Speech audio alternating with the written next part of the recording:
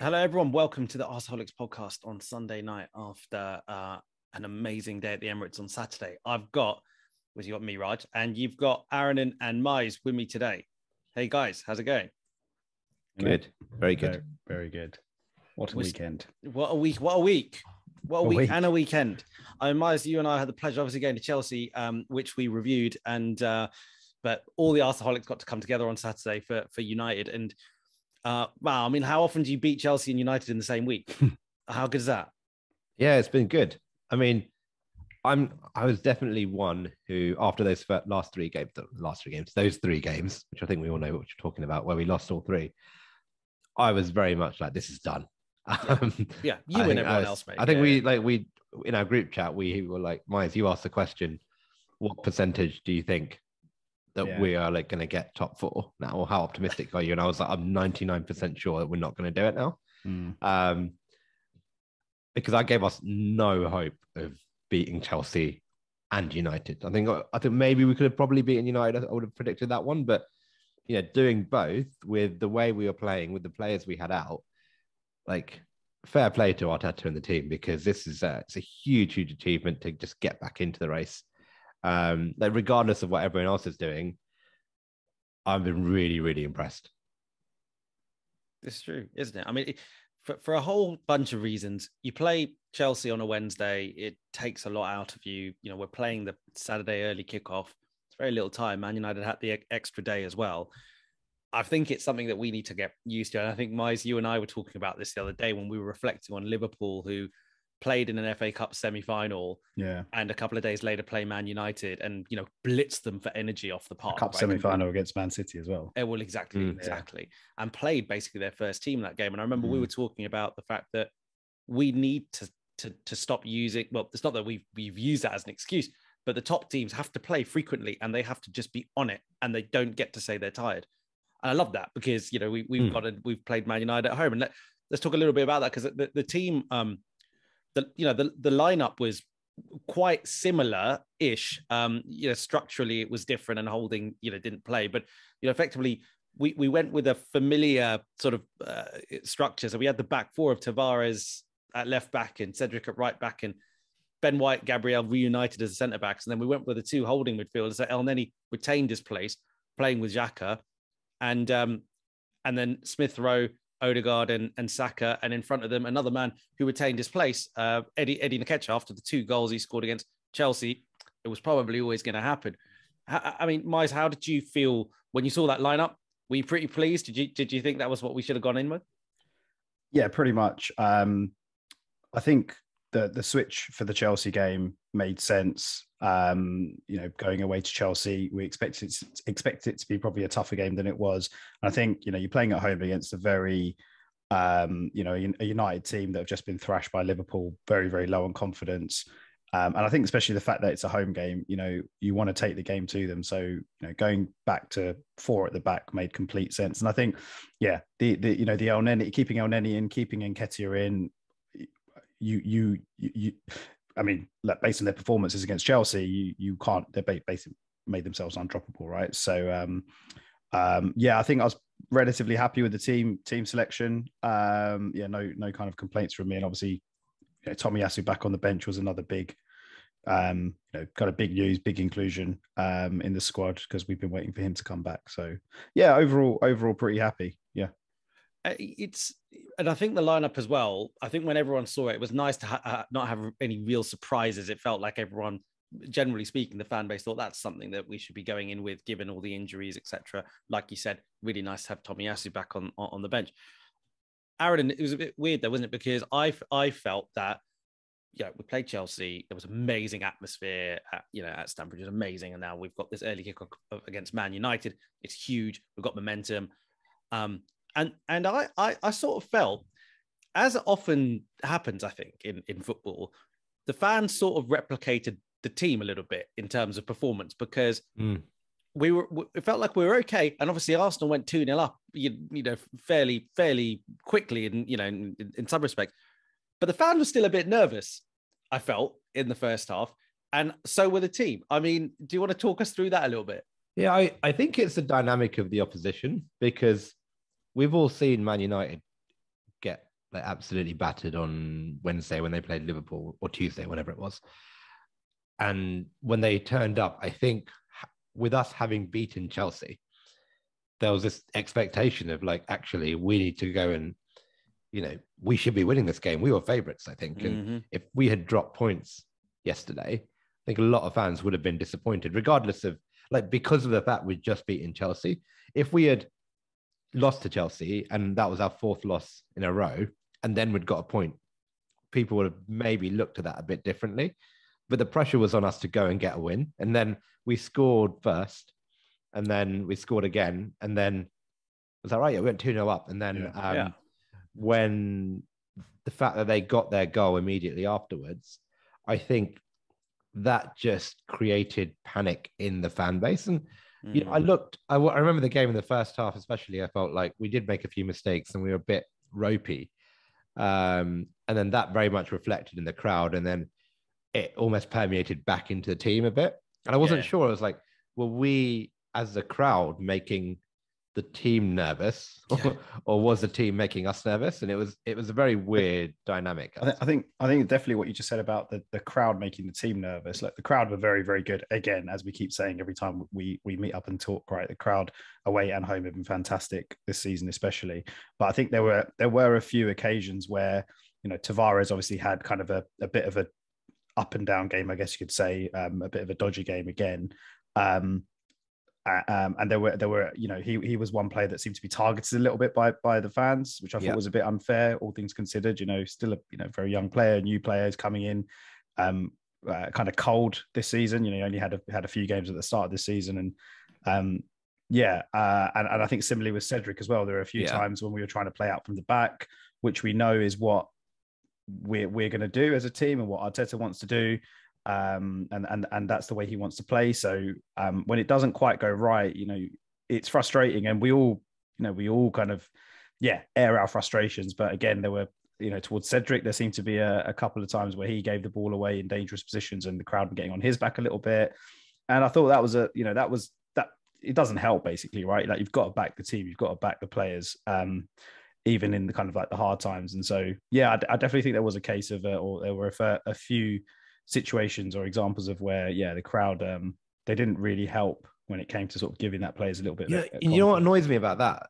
Like, for example, people having a go at Tavares, and he made mistakes, right? And you don't want players to make mistakes, and they should be playing better. I get that, right? But what I'm thinking is, like, what do you want to happen now? Do you want to take him off? And because there's no one else. Like, what are you going to do if we take Tavares off? Are we going to move Xhaka to left back? Or I think some fans do expect that. I think or they're just expecting like every single player on the pitch to put in a 8 or 9 out of 10 performance every single game. I'm not sure why they're expecting that. That's fair, right? Like, we all expect our players to play well. Yeah, but the players are going to make mistakes, right? Yeah. Are we overthinking it? At the end of the day, we're fans who are at a game experiencing something in the moment, and actually that's just kind of, when sometimes you articulate your frustration at something very specific that happens in a game, you're not necessarily thinking about the repercussions per se. It's just a natural kind of feeling of, oh, for God's sake, kind of that kind of thing.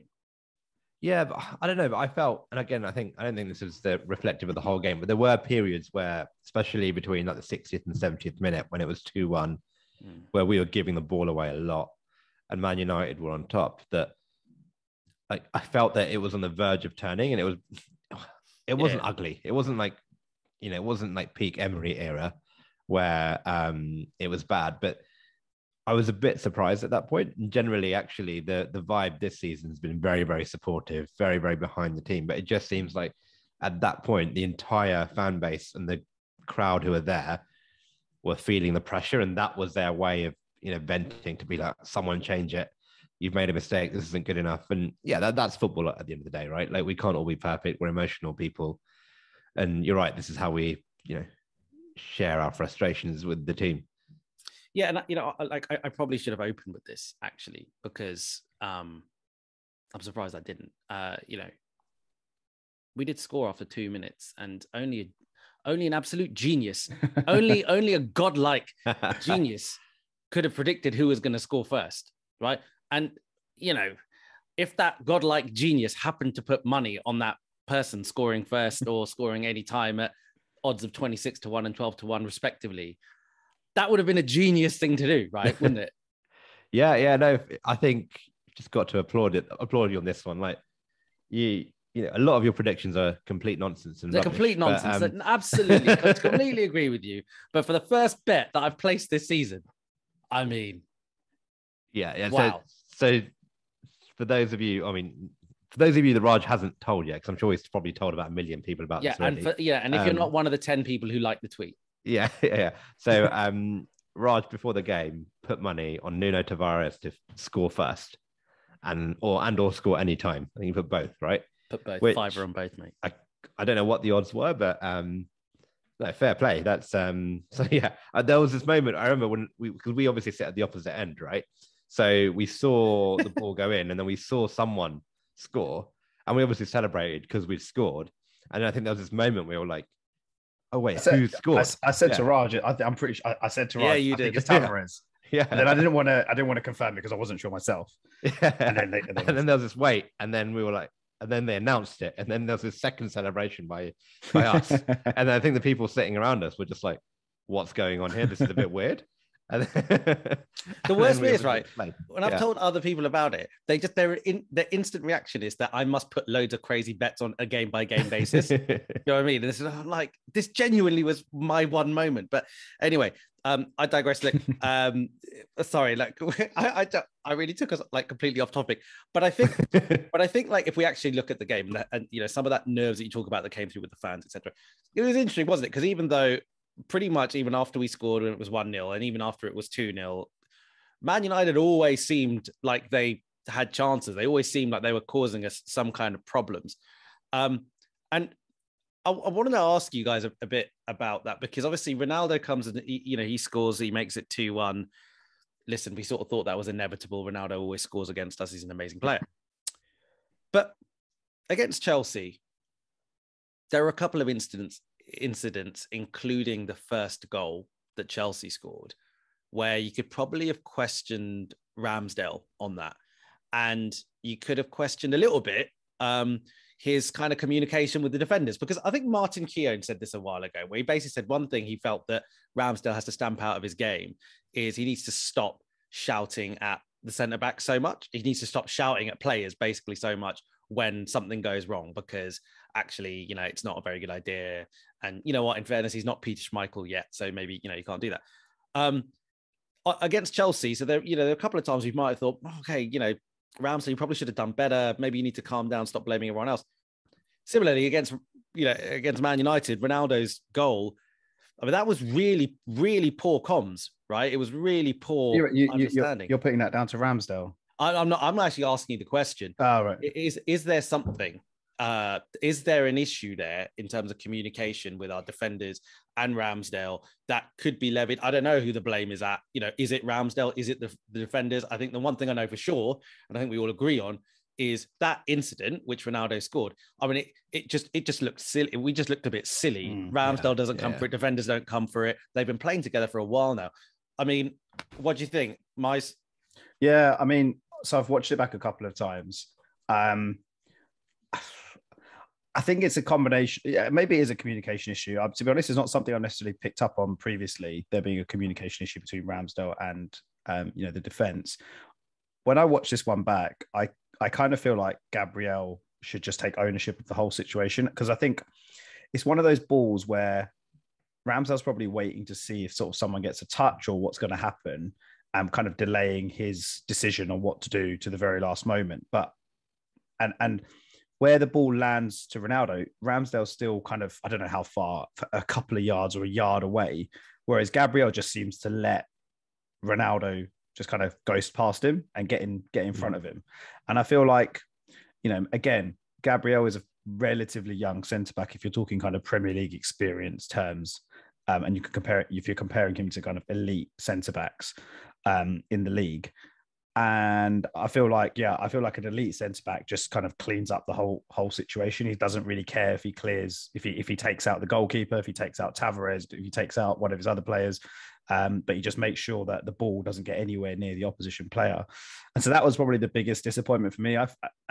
When you watch it back, though, it does look like there is some sort of miscommunication, because it feels like no one knows what to do in that situation. Everyone just kind of watches the ball and no one takes ownership. But I think then that's where, your kind of big commanding leader in the defense, just goes for the ball and clears it, and it's just like kind of a no nonsense situation. Don't mess around with it. So yeah, that's kind of my take on it.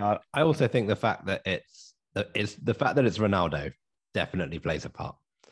I reckon if that was Marcus Rashford doing that, I reckon Gabriel probably goes in.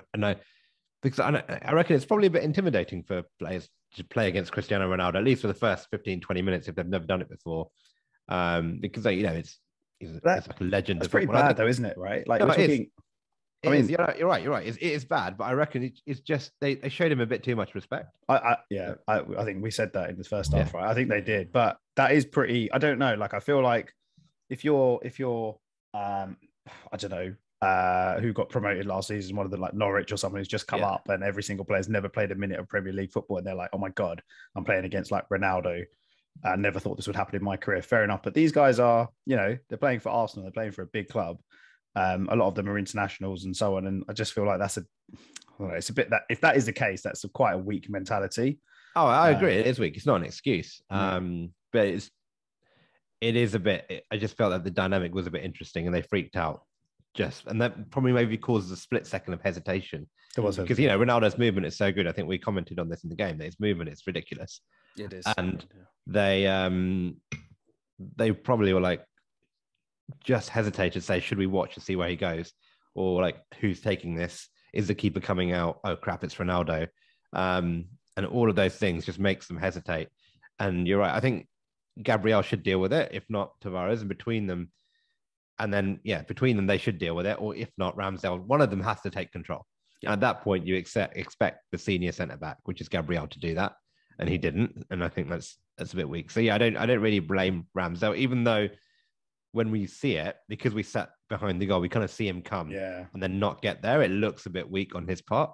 And maybe if he does stay on his line, he has a better chance and to see it again. But no, I'd definitely put that down to centre backs. Fair. And do you think that was sort of an example, or that was sort of it sort of typified a little bit of the nervousness or the nervous energy that it seemed like a lot of our players were playing with around that time? And I imagine that's not obviously just because of Ronaldo. I imagine it is the occasion, what's at stake, etc. But let's talk about some of the there's a lot to be positive about. We won 3-1. Okay, there's a lot to be positive about, and there's a lot of those things that I really want to talk to you guys about. Aaron, and I'd love to get your thoughts on kind of relating to a question that you asked Mize and I to answer, the other day. You asked us about, whether Elneny's performance against Chelsea meant that essentially it's his place to lose now for the rest of the season, and whether Lokonga's out the team, Elneny does start again. We joked about how Elneny's the sort of player that you give him one start out of nowhere, he's phenomenal, and maybe just take him out again because that's his thing done. But it's 2 starts in a row, against a big club in a big game. How do you think he did? Yeah, I thought he did well. I think there's a little bit of people getting a bit carried away. What, as in, do you mean he's not Pirlo reincarnated? Yeah, exactly. And I think, I love him as a player in terms of like how he's, dealt with his position in the squad, in that he's very much accepted, I'm a squad player. I'm not really like going to push for starts, and you need Elneny's in your squad, and that's cool. I saw a lot of people discussing whether we should give him a new contract, and I think the biggest thing for me is actually when you see what Elneny does, it only kind of reinforces to me that like Lokonga's just not there yet, because actually when there's a big gap between what Elneny gives you and then what Lokonga gives you, that's not really great, because we all accept that Elneny's a very, very limited player. Although I think the criticism of him has always been that he doesn't play forward passes. I actually thought he did that quite well on Saturday. But look, he's never gonna become a first team regular. But actually, it does make you think, when we were messing about with like weird solutions for our midfield, why didn't we play one of our central midfield squad players in Elneny? And I think the reason was because we had we were wanting to give Lokonga a chance to make that spot his own, which was the right thing to do, right? If we were playing Elneny, a lot of us would be saying, why aren't we giving Lokonga a chance? So, yeah, and I think he looks good in that role. It's very comfortable. He's very disciplined. He's not spectacular, but it's. I don't think we should be praising a player for just not being rubbish. Like he's doing an okay job. He's doing it relatively well in big games. Congratulations, but that's what's expected of you. I mean, it's a little bit harsh, but true. Harsh, but true in some ways. I mean, Mike's like, Aaron said you need guys like Elneny in your squad. Completely, I completely agree with that. Yeah. Touching on the point about new contract, do you think that, look, given the fact that we're probably going to play European football of some nature, next season, do we need to give him a new contract, or is it move on? I don't know if we need to give him a new contract. I think, look, again, I said this the last episode, right, about Nketiah, and if we get Europa League, he's kind of an ideal Europa League player for the first 6 or 8 games and your cup games, and I think Elneny's falls into that kind of bracket. So obviously, look, he's been very, very good the last couple of games. He's proving useful. Like his squad, his use in the squad is kind of, we're seeing the benefits of having him in the squad. At the moment. So it's always good to have a player like that around. It's hard though, because you kind of feel like with how we're trying to transform the squad and what Arteta and Edu are trying to do, we're obviously trying to kind of we're trying to shift away from where we were kind of under Emery and sort of the back end of the Wenger years in terms of some of those kind of legacy players that have been around. And so I don't know, to be honest. I think if we get Europa League, I wouldn't be upset if we kept him. If we get Champions League, again, I wouldn't be too upset. But again, if it means that he's holding on to a central midfield squad position ahead of, a better option out there potentially, then that would obviously be quite disappointing. Are we realistically going to get an option like him who's happy to play 3 or 4 games a season? Like, we're not going to sign someone a squad. Like, it's really hard to sign these types of squad players if they're not Lokonga types who are. I mean, his experience brings it up. Yeah, exactly. Yeah. So like, I think it's one of these. I wouldn't if he didn't sign a new contract and he left. It's not like I'm going to be kind of crying for 5 days or whatever, getting over it. At the same time, if we give him a new contract, he's going to be on low wages. We know exactly what we're going to get from him. I'd be okay with that. But he's not like he's going to become first choice anyway. So it's all about the balance in midfield and making sure that if there are attainable options that can serve as squad players, but also kind of build up experience and are a much higher level with a higher ceiling and higher potential, then I'd rather have those in the squad.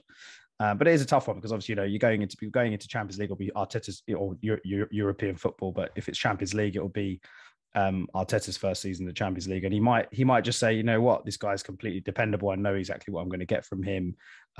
He's obviously very well liked around the squad as well. I think a lot of people say that. A lot of the squad have said that when you watch some of the media stuff. So he might be, maybe Arteta will turn to him and they'll offer him something. But I would have thought if he was going to stay, they probably would have, like, I don't know. Do you not think they would have just? It does feel like they keep talking about how, with pretty much everyone's contract situation, they keep seemingly saying we're going to wait till the summer, wait till the summer. I guess that's because of what's at stake and where we could finish is still so variable. I think we could do a whole episode on squad building and squad for next season, to be honest. It's a big topic. It's exactly. It's massive. And I think, just to close on that point, from my perspective, if we look at the teams in the Premier League who are established Champions League sides, so there's 3 of them. If we look at those 3 teams, if you look at the squad depth they have, for example, in central midfield, for argument's sake, let's just take Chelsea. Even they've got their Elneny alternatives are far superior, in my opinion, to Elneny. I mean, even though I think they tried to get Saul Niguez. I know Saul hasn't had a very good season, but that's the sort of player that they try and get for their 5th choice central midfielder. Do you know what I mean? It's anyway, we'll do I'm sure let's do a whole thing on squad building another time. But his central midfield partner yesterday got man of the match. Granit Xhaka, who Miles, you and I talked about in the last episode as arguably is he our most important player like right now, given Partey's injury. I mean, his goal on Saturday, where we sit, it effectively, if the ball went through the net, it would have hit us in the face. Yeah, basically. That's a good way of putting it, isn't it? Yeah. It was just a bullet. Absolutely, we had a brilliant view. Just we saw the gap. The gap and the ball come through the gap. And bang! What a goal! What an amazing goal at such a ridiculously important time when tides were going all over the bloody place, right? We when it was 2-1 and then they have the penalty, they score the pen. If they score the penalty, it's all changed. And then it's a bit like, oh my God, what's going on? Like, Arsenal back in it, whatever. Bang, goal 3-1. At that point, there's a whole different dynamic. You need big players to step up in big moments, take control of situations. Did Granit Xhaka, summarize to me, his performance on Saturday, and talk to me about that goal as well.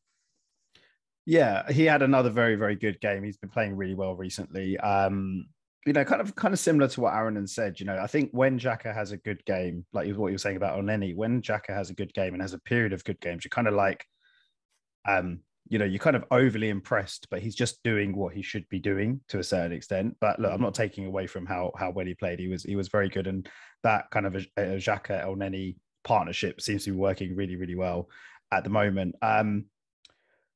Look, his goal. I mean, look, what else? You described it perfectly in terms of our view of it. We had like perfect kind of line of sight of it. It was just as sweet of a strike as you'll ever see. It kind of, you just felt as soon as the ball hit the net, you just felt the tension just release from all around the stadium because like you say, that second half we came out. Or United came out and were completely on top of us, and we were really kind of under the cosh for most of that second half. And the penalty was clearly the turning point in the game, because if that goes in 2-2, we were talking to a few United kind of mates of mates after the game, and they said it, and you probably have to agree. If United get score that penalty, then chances are there's a good chance they go on to win the game. Look, Granit Xhaka, I think he's doing the business at the moment.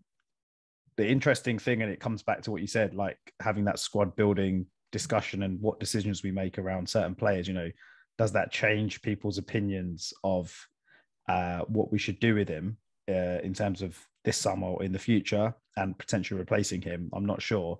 But clearly he's, we've said it, right? He's a manager and the coach's favourite. And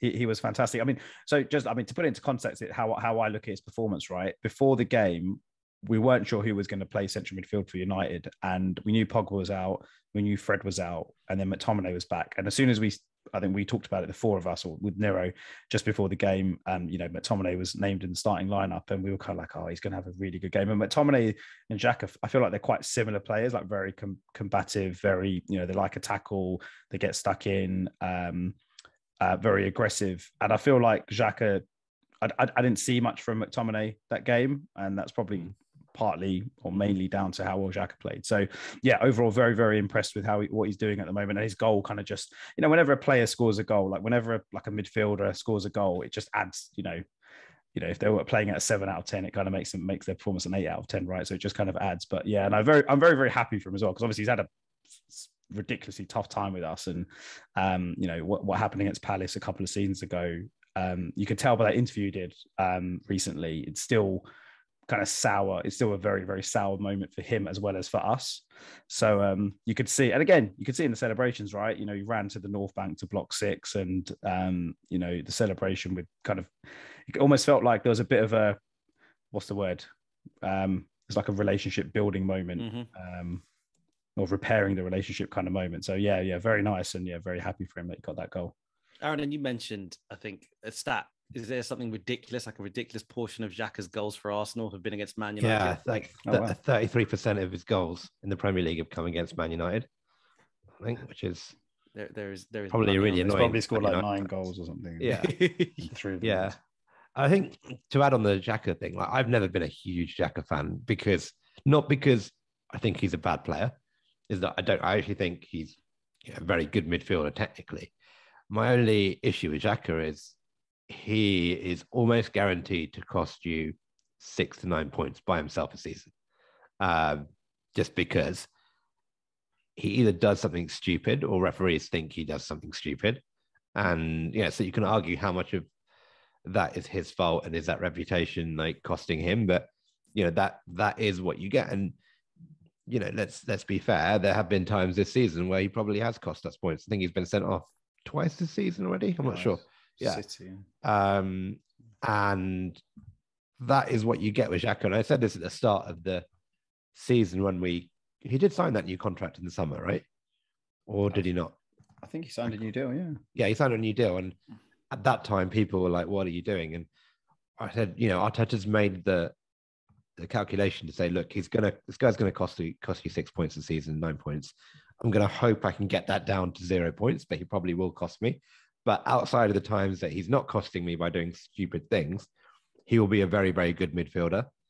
And that's what he's showing. And he has been really good. I was really impressed with him on Saturday. And again, against Chelsea, he was also very good. And we've needed our senior players to step up during this bad period, because for so long, we're just like, we can't keep relying on players like Saka, like Smith Rowe, like Martinelli to bail us out. The senior players like Lacazette, like Xhaka, like Partey, if he was fit, they need to step up and own this. Yeah. And no, fair play to him. He has. And like you said, the goal isn't what we expect of him. We don't need him to score goals. But when it comes, like that one was just so important. And in the context of this run and the context of, where we may or may not end up at the end of the season, that could be a very, very big goal.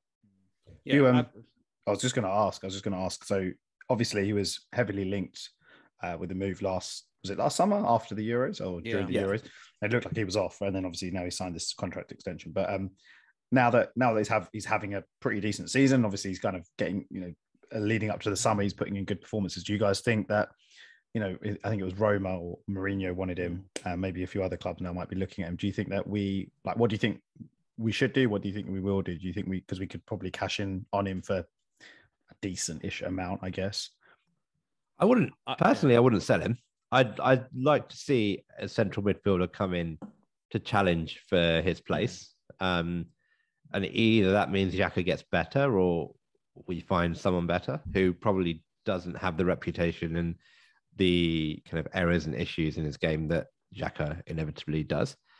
I think Xhaka's a perfect type of player you have in your squad to say, for example, when Partey got injured, if Xhaka wasn't first choice, if Xhaka was coming in, it would feel a lot more relaxed. A bit like Elneny's coming in now. We say, we'll bring Xhaka in and he can do a job. If we're 1-0 up or 2-0 up in a game, or even if we're chasing a game and you want someone to suit the system that we're playing, Xhaka's ideal for that. And I think it will be pretty hard to find someone better. But again, I don't know who would get. But yeah, I think selling him would be, unless it was good money, given we're going to need more midfielders, I think Xhaka is someone you want in your squad. Yeah, I agree. There's two other reasons I think as well to note. One is, I think Arteta towards the back end of this season has been it's the first time any of our managers have played him further up the pitch and, making whoever his midfield partner is play that kind of deeper role. And that's kind of, I think, started to eliminate some of the liability that, is sometimes associated with Xhaka. So firstly, I think him in this role further forward seems to kind of be working and it's not exposing us in the same way that it had been before. The other thing I think is that, look, this is a guy who, under the Emery era, I know he got his captaincy taken away for reasons that everyone, knows only too well. But it was kind of a consensus-driven captaincy, right? And the squad allegedly voted him as the captain that they wanted. He's obviously someone who is respected by the squad, and we are going to need some of our older players around, older heads. Lacazette probably going to go, etc. So for a number of reasons, I think he still needs to be there, and it feels like he wants to be there. It feels like the manager likes him. For all those reasons, I would keep him. But if I could just move on from that now, guys, because I think again related to Elneny and Xhaka is the roles they play and what they do and how that works really allows the people above them to kind of do what they do. And I was really confused against United as to why United didn't do more to just try and stop the supply to Odegaard and try and control that. Because in the games that we lost to Brighton and Palace, I've said it before, I really think that was something both those teams did well, figure out a way to just kind of get Odegaard out of the game, really. Man United just, I don't know if they tried to do that, but couldn't because of the good job everyone else was doing. But Odegaard had so much of the ball. And I personally thought he was magnificent. Myers, what did you think of his performance?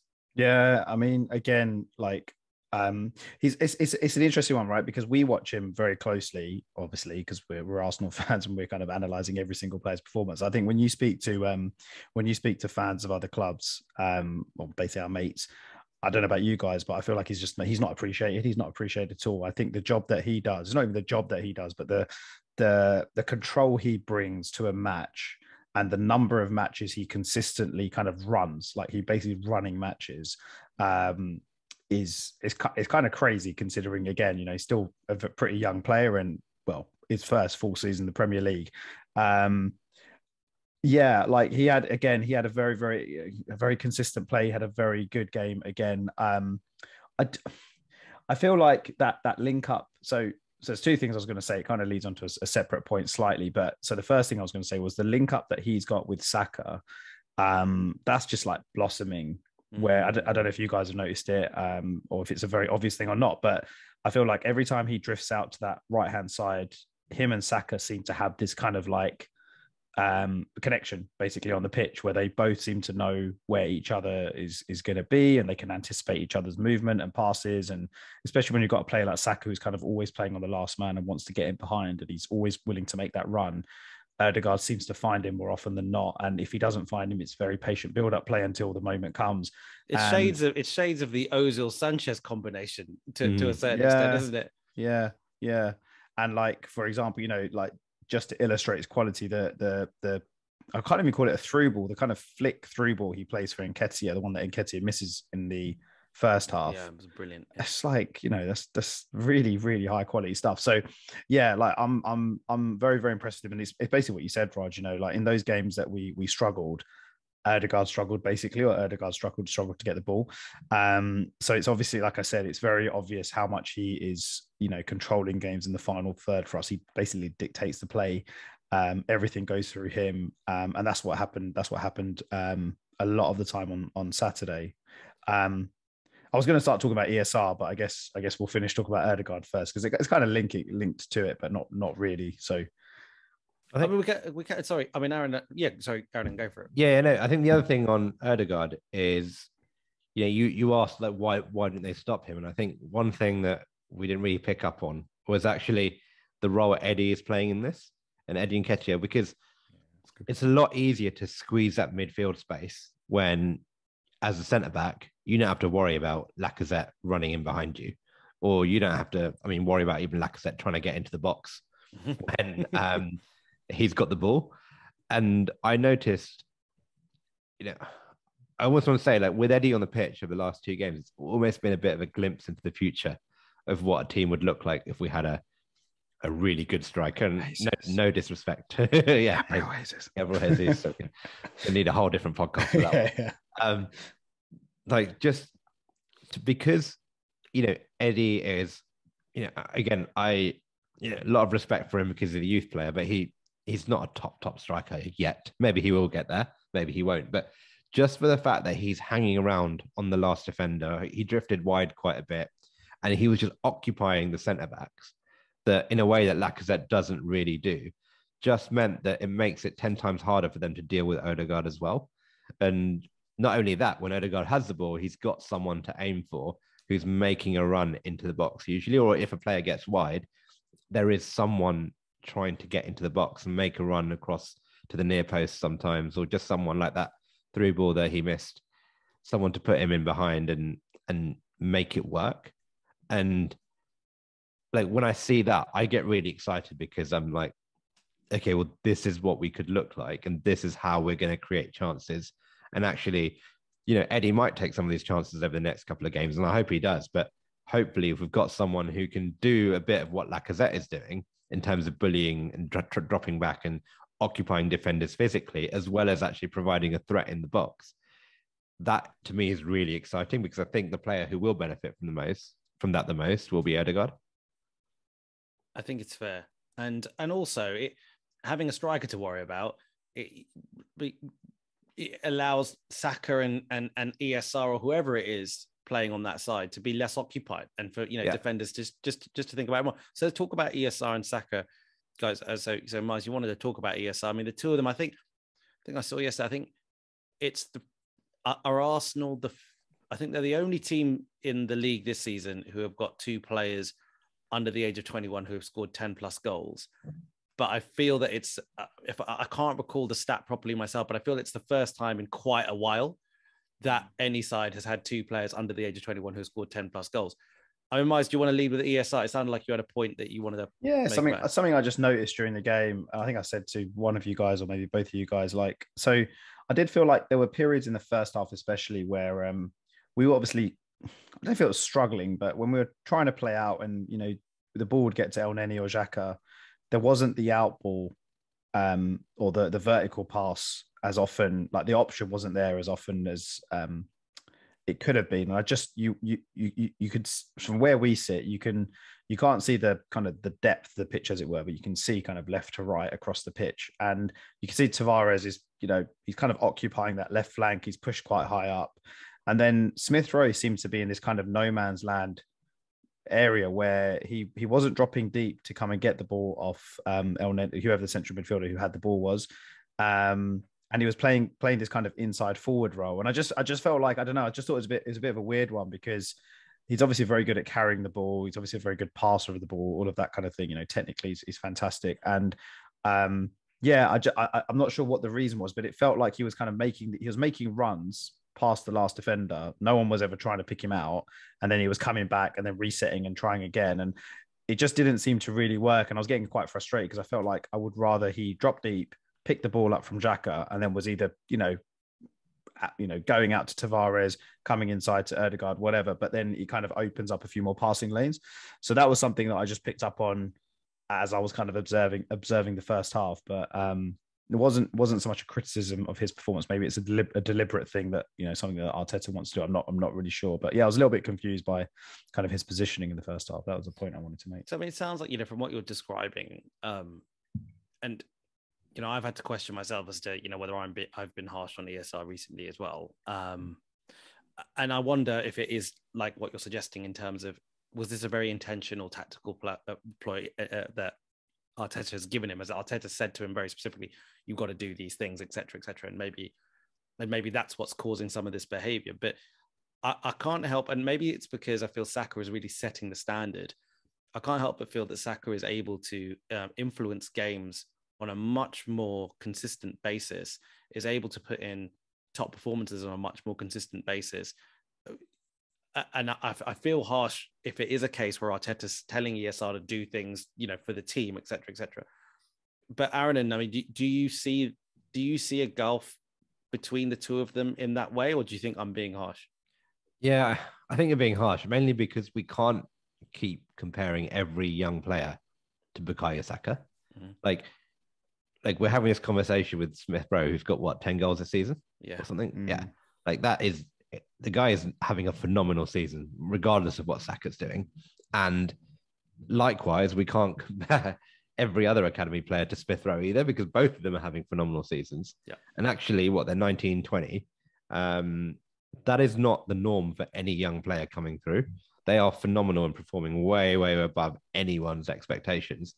And they've come through in a way which is like, they've had a season. I know Smith Rowe had a season on loan. I think Saka never really went on loan anywhere, but they've come through and basically nailed first team places by like 19, 20. The normal thing is the player comes through, plays maybe 1 or 2 games, and goes on loan for a season, comes back, maybe plays 4 or 5 games, and works their way into the team. So no, I don't think, I'm not super worried about Smith Rowe. I think what will be interesting over the next couple of years is what his role in this team will be. Because I think he does look best on that left-hand side, but then we've got Martinelli who can play there. And, Arteta did take off Smith Rowe after about 60 minutes when we were just 2-1 up. I'm not sure if that was before the penalty or after the penalty to bring on Martinelli. But I don't know. I kind of see it almost reminds me of Freddie Ljungberg in a bit where it's like actually, from what I remember of Freddie, I know it was a while ago, but Freddie never like dominated games in the way that like Saka does. But then he just pops up and just scores like important goals. It's a good comparison.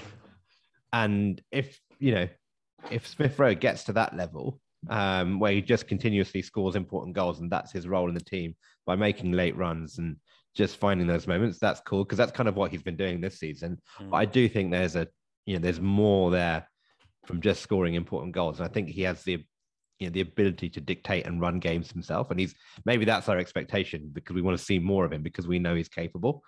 But right now he's doing this thing where he's just scoring goals, and that's also cool. So yeah, let's see where he goes. But I'm not super worried. And the fact that Arteta's starting him just shows that actually he trusts him over someone like Martinelli at the moment, maybe. And, to your Ljungberg comparison, I think there was that season where Ljungberg scored, I think, 8 goals in 8 games or something like that when we on the way the title. 2002, I think it was. Yeah. So if we can get some ESR consistency like that in terms of goals, I'm sure we're going to be achieving what we want to achieve this season. Look, there's lots more we can talk about with regards to the game itself. There was so many talking points. There's Tomiyasu coming back. There was kind of VAR being used a lot. Sometimes it looking like we were getting the rub of the green. Actually, there are decisions that perhaps actually. I was just going to say, so I didn't realize this during the game. Sorry, I know you're probably going to move on to the next thing. I just wanted to quickly mention it. Having watched the highlights and some of the post-match stuff, mate, we were so lucky to not give away. I would say there were 3 pretty good penalty shouts from United. There was the Suarez handball, the Cedric handball one. I don't know, like I've seen them given before. There's a dot. He looks like he scoops. But did they say that was? They didn't give that because he was falling down or something like that. Yeah, but I think you've seen those ones. Like his hand movement's just very weird. Isn't that one of those? If the referee gives it, then the VAR doesn't overturn it. Probably, yeah. Yeah. Okay. Fine. But I feel like we were quite lucky. Yeah. And then the 2 Tavares. Yeah. There were two on. I think both on Elanga, right? Yeah. I mean, I'm surprised both of them weren't given, to be honest, if not at least one. Very, very surprised, especially considering it's United. Yeah, I mean, I agree. I think my broad takeaway from the game yesterday was we got pretty lucky. But then at the same time, I think there was a Fernandes tackle on Tavares as well, right? I didn't see that in the game. I didn't realize. Yeah, I didn't realize at the time. But so I don't think any of us realized at the time. I suppose my counter to that would be, because I think you're right. I think all the replays show that's mental that he wasn't sent off. But we're 3-1 up at that point. Yeah. So, some of these things, some of the decisions that I think we got quite fortunate about were at more precarious times during the game where, it really could swung in a different direction. I think it just shows kind of like overall officiating, and as we keep saying, and especially VAR, it's just pretty poor, isn't it? Not up to scratch at all. I think my broad takeaway from this game actually is, I think we did get pretty lucky, but at the same time, in some of those last 3 that we lost, there were times we were very unlucky. So it kind of just evens itself out a bit, I think. It does. I think we lost to Man City at home. We were unlucky. Unlucky. We could have had a penalty. They arguably shouldn't have had one. These things. I don't think they always even out. I don't. I remember Arsene Wenger is one of these people who always says that's such a silly argument. They don't always even out, but at the moment, it's the way it is. I don't think there's an agenda against us necessarily with the stuff. You win some, you lose some. I want to move on from the game because there's a couple of things. There's a couple of other big topics that we need to talk about. So after the game, we're in a great mood. The drinking very much continued. We went to the pub to watch the Burnley game. We're at Brentford Tottenham game, and obviously it would have been amazing if Brentford won. They didn't, but they got a draw. He probably should have won, by the way. They probably with hindsight, they should. I don't think Tottenham had a shot on target. Tottenham haven't had a shot on target for 2 games. Yeah, mental. It's mental, isn't it? Who would have thought that? Who would have thought the way things were going when we had lost 3 games in a row?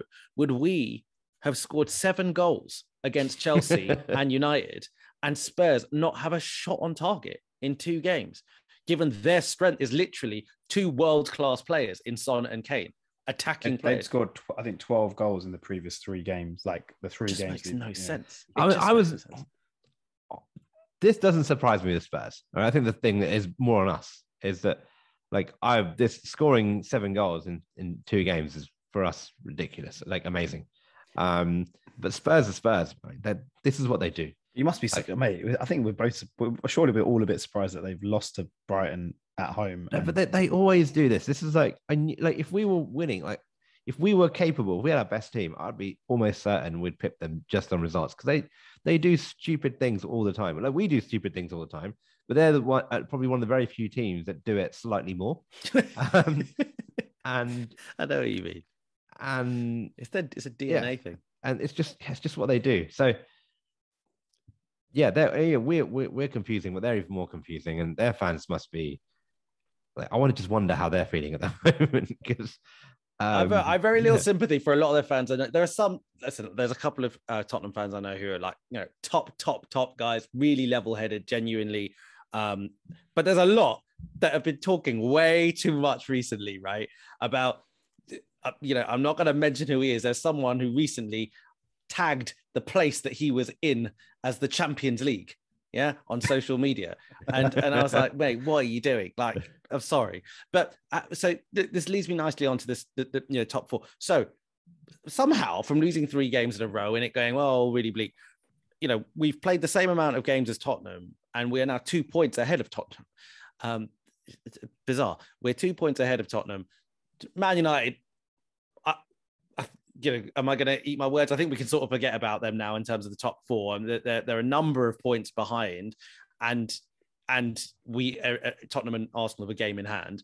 So Tottenham and Arsenal really have to tank both of them for United to get up there. How do you guys feel about top 4 now? Like, so we've got, I think, only 5 games left, isn't it? Is it 5 games? Yeah, something ridiculous. We're only 2 home games. Aaron, and what's your feelings? You were 99% sure at one point this is just not going to happen. Yeah. Where's the dial now? So I look at the table now and I'm still like amazed at how we're in this situation.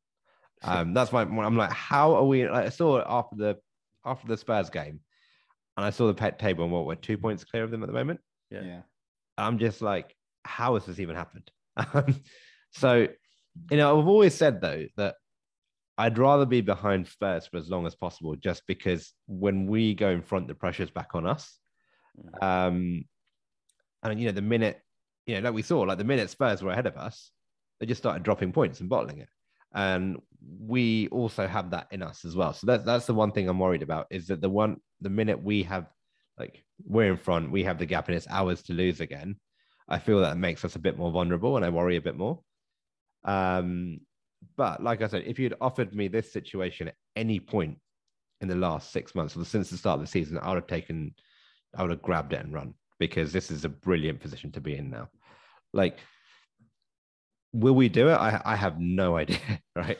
Because I think obviously it will come down to Spurs away, but there is the fact that they've got Liverpool in 2 weeks' time, and let's hope Liverpool win, could mean that if we beat West Ham and Leeds, we go to White Hart Lane with a 5-point gap.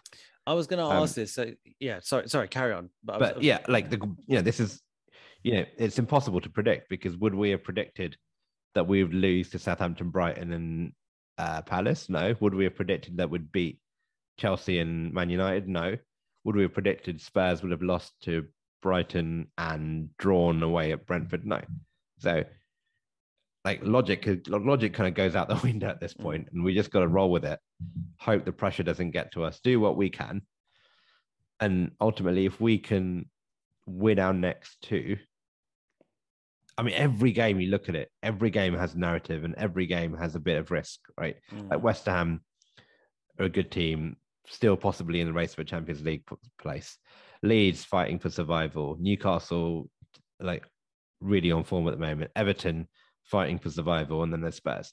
So none of those games are going to be easy, but at the same time, yesterday Brentford had nothing to play for, really, and should have won. So who knows? Like, am I more confident than I was 2 weeks ago? Yeah, absolutely.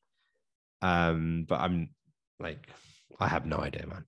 Basically, it's weird, is it? Because I think the thing that I feel after these results and given our situation is, I'm just very confident now it'll basically go down to the final day.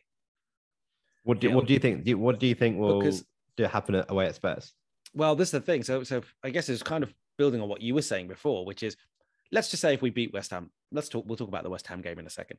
But let's just say if we do beat West Ham and Tottenham don't beat Leicester, yeah, and then Tottenham go to Liverpool the next game and lose. Let's just say that happened.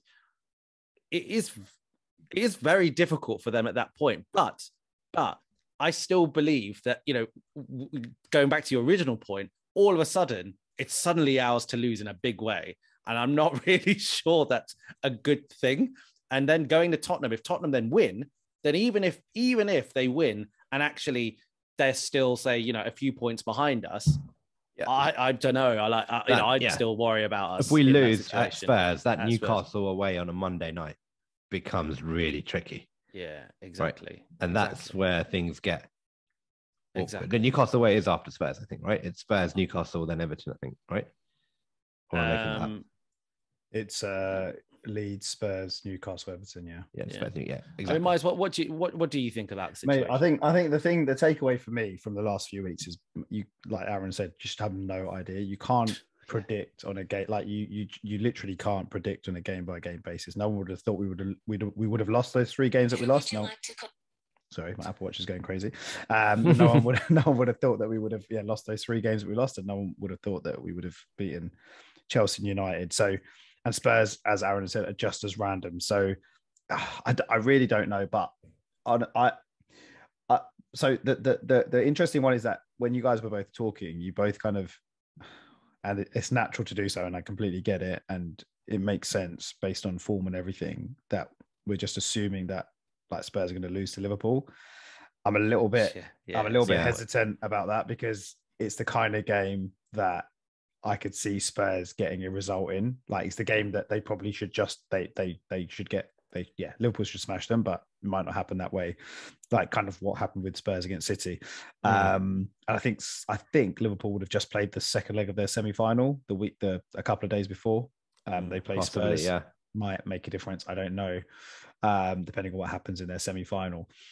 I am I'm overall obviously feeling a lot more confidence. I didn't expect Spurs to drop points. Not so much I didn't expect them to drop points again a couple of days yesterday, or a couple of days ago, whenever it was. Yesterday, wasn't it? Was it yesterday? Yesterday, wasn't it? Yesterday. Yeah, yesterday. Yeah. I didn't expect them to drop points, but it was more in hope that they would drop something. And they did.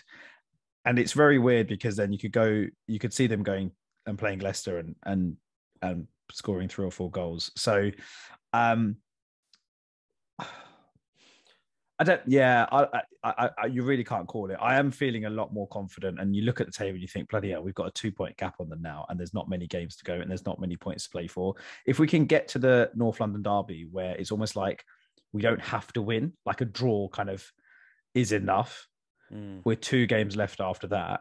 Like, if basically what I'm saying is, if we have a bit of a buffer and we can draw that game and then just go and win against Newcastle, go and win against Everton, obviously that would be a fantastic position to be in. But it's interesting though, isn't it, though, Musk? Because again, because of the way the results have gone over the weekend, the relegation battle looks crazy as well. Yeah. And those teams that we play at the end, on paper, you'd love to play teams like Leeds and Everton, your last couple of home games of the season. But geez, like, that could be them survival. Those are survival games. This is the thing, right? Because Tottenham Burnley is the second last game of the season. Yeah. And then we play Everton. So it's a question of, do you want Burnley to be safe? Do you want Burnley to be fighting for their lives? Which means that the game against Tottenham, they need to win, or they need to get a result. But then that obviously means if they get the result, then it means the Everton game that we have, the last game of the season, Everton probably, it means that they need something from the. Yeah, ideally we want Everton to be down at that point, right? But for that to happen, I think they probably need to lose every single game or something. Yeah, basically we want to be in this ideal situation. Would be that Burnley Spurs game is, if Burnley get a result, it relegates Everton. Yes. Yeah, that would, and then Burnley go and do it. Yeah, exactly, that would just be really funny, because that would be Frank Lampard getting relegated, which would just on its own be hilarious. That bit harsh. It would be funny. I am. Yeah, let's so directly the next game, what's quite interesting about the fact that we've got West Ham and they've got Leicester is that both Leicester and West Ham have European semi-finals, either side of it. So both Leicester and West Ham have got a game this Thursday. They've got European semi-finals. And then, obviously they play us. Now, I'm not sure what this is going to mean for team selection. I think that given that West Ham have lost again today, means that they're probably, what should I say? I think they'll put way more eggs in the basket of winning the European trophy. West Ham have kind of got a situation, right? Because right at the end of the Chelsea game, they got a player sent off, which effectively means that they've got no available centre-backs, no senior centre-backs available for our game. To add to the fact that they will probably have an eye on the next European fixture, which we're sandwiched in between. Listen, obviously Leicester, will be in a similar situation with regards to that. But just looking at us and just looking at West Ham, I think on paper, a lot of people would have said, all right, narratives aside, situation aside, away at West Ham this season is actually quite tricky. But you've got to take into context all of this nonsense, right? This is, you could not pick a more perfect time to play West Ham away, simply, right? You look at their team selection today. They rested like all of their big guns, basically Rice, Antonio, Bowen. Priority for Moyes is obviously the Europa League game, the Europa League semi-final. It's their first semi-final in like 50 years or something ridiculous like that. First European semi-final in 50 odd years.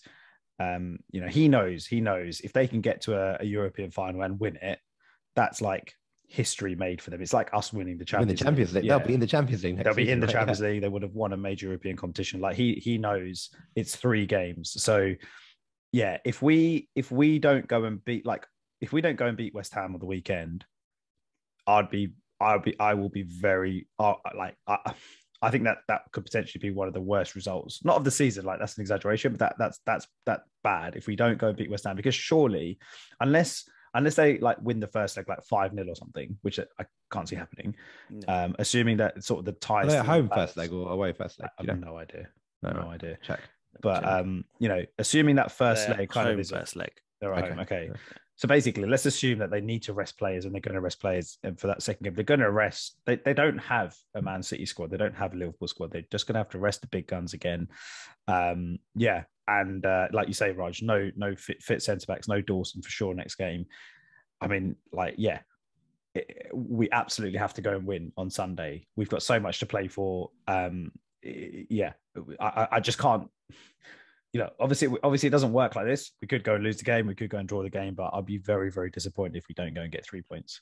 But equally, Aaron, and managers often say this, that in situations where you've got a situation like this, where you're trying to save players and all the rest of it, you run the risk of playing a weaker team and getting absolutely annihilated, and that really affecting the squad in terms of. If I'm West Ham, I don't think I care.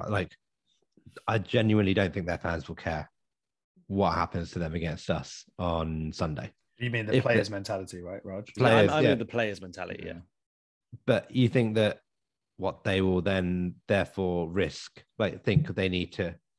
You think the players' mentality, if they get battered, you think they won't be up for it? No, I don't think. I don't know. I'm throwing that out there, but I think that is something that is a risk, right? I think if I'm Moyes, I just compartmentalize whatever happens in this game. As it's almost like a League Cup game, right? Like they rest their players, they get battered. You just say it doesn't matter, it's a League Cup, just get back to the league. The focus is on the league. I think that's what Moyes will probably, I hope he does, to his team. I know, I looked at the table now, and they could quite easily catch Man United, and they might be fighting for 6th place, because I think that gets them automatic Europa League. But they can probably still catch Man United anyway, is what if I was thinking about it that way. But I think the worry is that, the players that they play instead, and I don't know who would play, but those guys would be hungry to, make a stake for their first team place, and they'll be really up for it. And that's the worry. But honestly, I think I'm just, regardless of what happens in this race with other teams, I think I'm feeling a lot more confident about our state, because we seem to have found a way to score goals again, which is good with Eddie. And also the fact that Tomiyasu is now back, which will give us a bit more defensive solidarity. I know he only got a couple of minutes, but I hope he's got another week on the training ground. We don't play till Sunday. Then we've got another week till we play again. I think the key is that he gets match fit and he's ready for that Spurs game. And I don't know how many minutes we'll give him. Hopefully he gets a start on Sunday. But I'm just feeling a lot more confident about our ability, regardless of the team that West Ham play, to just go there and win. And that's the main thing. Let's just go game by game. Forget about what other teams do. We know it's in our hands. Let's just take it. And we know that if we win our next 6 games, we're there, right? It may be even the case that if we win our next 5, we'll be there and we don't have to worry about Everton at all. That'll be even better. But yeah, let's just West Ham, go there and see what everyone else does. Hope Leicester can get something against Spurs and then on to the next game. It's fair. I mean, Miles, do you think that there's any danger whatsoever? Although this is contradictory to the fact that they have no centre backs, do you think there's any danger whatsoever that Moyes just goes this in the air? I've got to rest a load of players. I don't really want to get battered.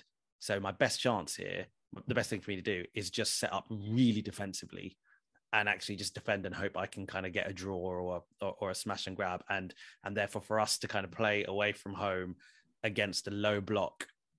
Do you have any of those concerns? I wouldn't say. I mean, look, maybe. I personally, I don't think he'll approach like that because I feel like they're in such a good position. They've had such a good league campaign again. Obviously, they've kind of tailed off a little bit in the last few games. I don't think he'll look at it as it's absolutely crucial that we get like a point from this game, or we do a smash and grab essentially, and sit back, soak up everything that Arsenal have got to offer, and then go and hit them on the counter. I don't think he'll look at it like that. I think he'll probably. I mean, I didn't watch their game today against Chelsea. To be fair, I saw that they rested a number of players. I didn't watch the game. I know it was 0-0 till the last minute, but I don't know how the game panned out. But I mean, look, in summary, no, I don't. I'm not too concerned about that. I feel like the way Aaron put it was very, very, very good. We've got the quality, we've got the players to kind of unlock them if that is the situation. We're scoring goals now. Players are on form. That I guess the probably the biggest worry is Saka limped off the other day, and we don't know what's happening with that. So if he's not fit, that kind of he's such a big player for us, so that's obviously a blow. But I honestly think if you look at West Ham as a club and the situation that they find themselves in, like the area I live in is West Ham. My wife's family is all West Ham, so I speak to West Ham fans every day, right? It's not people. And so, this like semi-final is like, it's like us getting, like I said, it's like us getting to a Champions League final and winning a Champions League final. Like it's on another level where are they ever going to get back? Like, when are they next going to be in this situation? So I think their game against us is probably more of an inconvenience compared to how important the game against Frankfurt is. Mm-hmm. And they must be buzzing that they're not playing Barcelona as well. Like, it's probably so much more, like they probably would have loved to have gone and played at the new camp, but from getting through to the next round or getting through to the final, playing Frankfurt is much more, it's much more likely that they're going to get through. So I think he's going to put all his eggs in that Europa League basket and try his utmost to get through to the final. Obviously he's going to do that, but and I think when you're West Ham, no disrespect, they don't, like I said, they don't have quality. They don't have another Declan Rice, they don't have another Jared Bowen, they don't have another striker.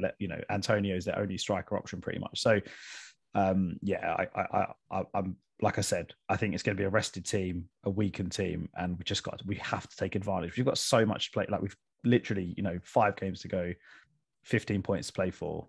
We absolutely have to go there and win. And if we don't, like, obviously we're going, Raj, right? They'll be very, very disappointing if we don't win. And it'll be a very, very sad, long journey home from me. Quick journey for me. Quick journey for you, long journey for me. So guys, I think we'll call it this. Thanks a lot for the chat. I mean, look, we've had an amazing week. Can I ask a question, guys? Before we end. So yes or no, are we getting top 4? Because after those 3 losses, we all pretty much know. If you had to put Rogers Tavares' winnings on it, We spent them all on drinks and food. Yeah, we did. Yeah. Miles, to be honest, mate, I can't. I think So you have to say yes or no. Yeah, so I'm going to say no. Oh, really? I'm going to say no. But my reason is I can't get past how unbelievable it was for us to lose those 3 games out of nowhere, like back to back to back. Like, and I could have expected us to lose to Palace, but I didn't expect us to lose those next 2 games 3 in a row. So I think what really concerns me is that there is no. I don't see any of our remaining games as being easy on their day. Okay, West Ham, like we've described it would really be.